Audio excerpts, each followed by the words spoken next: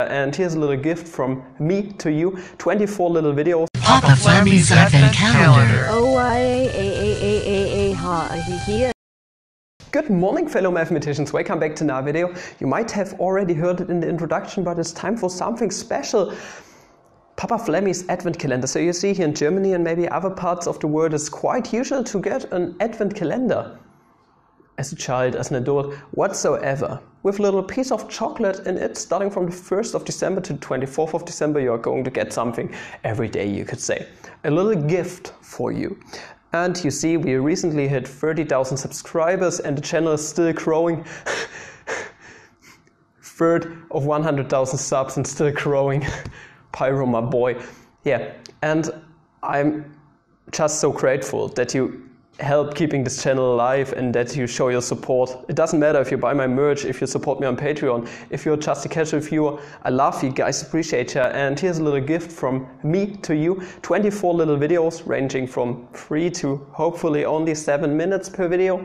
From the 1st to 24th of December with something really big at the end. A little Christmas present. And yeah, we are going to start off slowly today with a proof that pi is indeed greater than e, strictly greater at that. So you see, you can type it into Wolfram Alpha and it's going to spit out, that's true.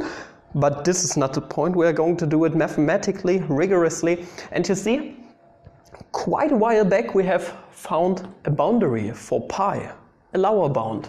Namely that pi is indeed strictly greater than 22 over 7. And if you take a closer look, what's less than 22 over 7? Well, 21 over 7. So you can easily see this by cancelling out the 7th. 22, success of 21, so it's strictly bigger. Okay, so for us, it's enough to show now, due to the transitivity of this order relation right here, that this 3 right here is indeed greater than our e, or equal. It doesn't matter. So if this is greater than 3, and 3 is greater than e, then pi is going to be greater than e. Naturally, try it out for yourself with natural numbers, it does make sense actually. So, let's go ahead. We're going to use the jackhammer approach, just like with this pi right here, this estimation. It has been inspired by this. So we are going to take a look at a little integral, namely the one from 1 to e of the natural log cubed of x dx. Why does this make sense? Why is this a good choice? Well, you see, natural log of x between 1 and e is going to be, let's take a look at the graph, it's going to be completely positive. And you see in integrals just the area under this curve right here. So this area is also going to be a positive amount. Also, if this integrand, natural log of x, is greater or equal than 0, then we can just cube both sides and that's still a positive integrand over a positive interval, making this whole integral greater or equal to 0. So we have already done something good. We have introduced a little order relation. We have found a lower bound for our integral. And now we can just go ahead and solve this right here. We have to do integration by parts several times. It's quite painful, but it's easy. So we need something to differentiate and something to integrate, plus, minus. And you see, we don't know how to integrate natural log cubed, so why not differentiate that?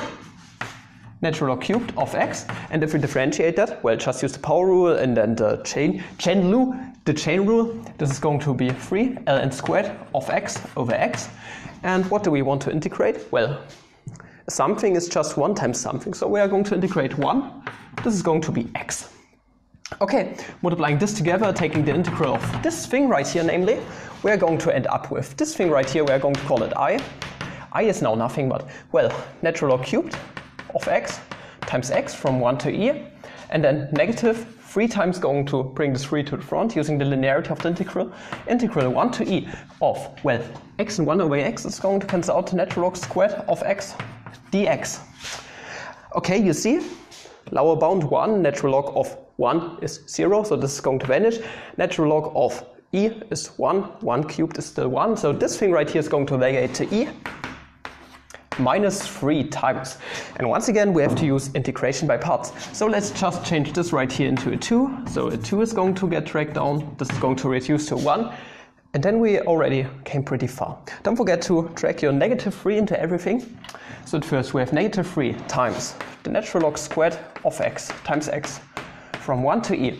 Negative and negative is going to become positive. 3 times 2 is 6, going to bring it to the front of the integral, so positive 6, integral from 1 to e. 1 over x, and x is going to cancel out to the natural log of x in the end, dx. Same argumentation, lower bound is going to vanish. Natural log of e is 1, so this is 3 times e. E minus 3 times e is negative 2 times e. So, our I is now negative 2 times e. And then we still have this thing right here. Positive 6 times this integral. And once again, integration by parts, so reducing this by 1. Natural log to the 0th power is just 1. So this is 1 over x. So multiplying this together, natural log of x times x. And then the integral, negative the integral, of x over x is 1. So, the final step is to just get positive 6 times natural log of x times x, 1 to e, and then a negative. And then we have 6 times integral 1 to e of dx. Same argumentation as before. This is 0 and this is just natural log of x, natural log of e is 1. So this is just e. So we 6 times e, negative 2 times e, plus 6 times e.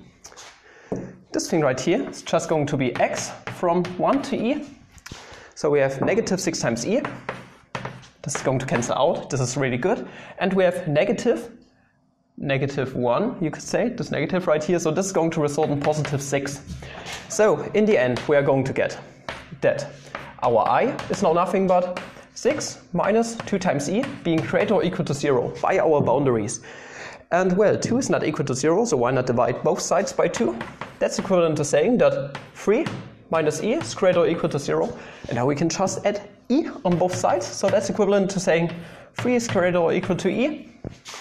And like I said, by our transitivity of this order relation, we also know that pi is now greater than e, and then we are done. That's quite a nice proof. My chalk fell down once again. I'm just not good at placing chalk somewhere. Putting it. Now I stepped on it. I'm too stupid for this world. I just can bring chalk into a little equilibrium position. Never mind. I thank you guys for watching. If you did enjoy this first episode of Papa Flammy's Advent Calendar, make sure to share this video everywhere. And also activate the bell button, please. That's really important. It helps the current YouTubers grow their channel and, well, involve their viewers more. Up until the next video, meaning tomorrow, have a flammable day.